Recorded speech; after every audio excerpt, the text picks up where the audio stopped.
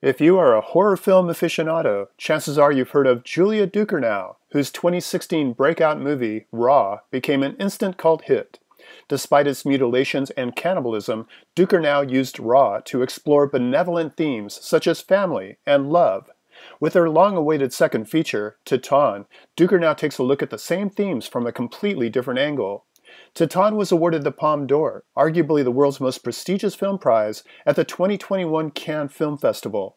The only other time a woman was awarded Cannes' highest honor was in 1993, when Jane Campion took home the prize for The Piano.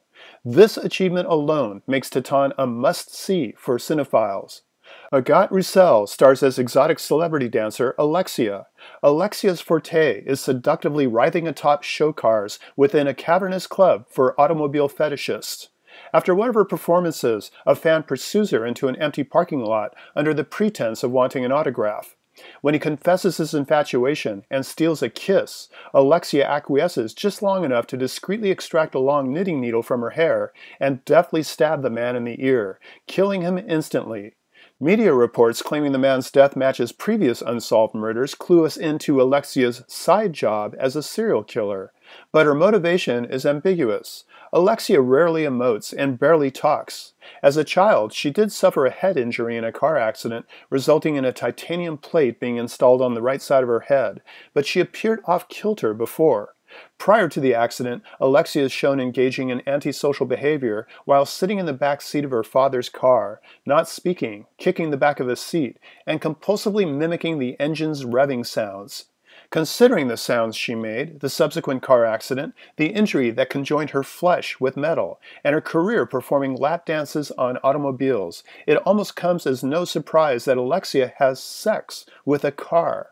After this surreal encounter, she suffers a vaginal discharge, not blood as one might expect, but blackened motor oil. Then her belly starts to grow. With the police in hot pursuit, she hides her unnatural pregnancy in loose clothing, shaves her head, and tries to pass herself off as the long-lost son of a middle-aged man named Vincent, played by Vincent Linden.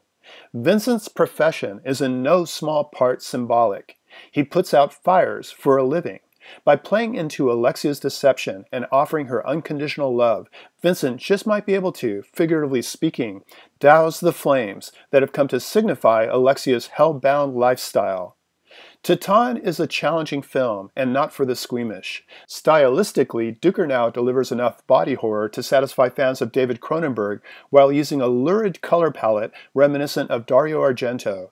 And there's a Lynchian blurring of fantasy and reality, like the aforementioned car sex and Alexia's resulting baby bump that comes and goes, suggesting it's more metaphor than fetus.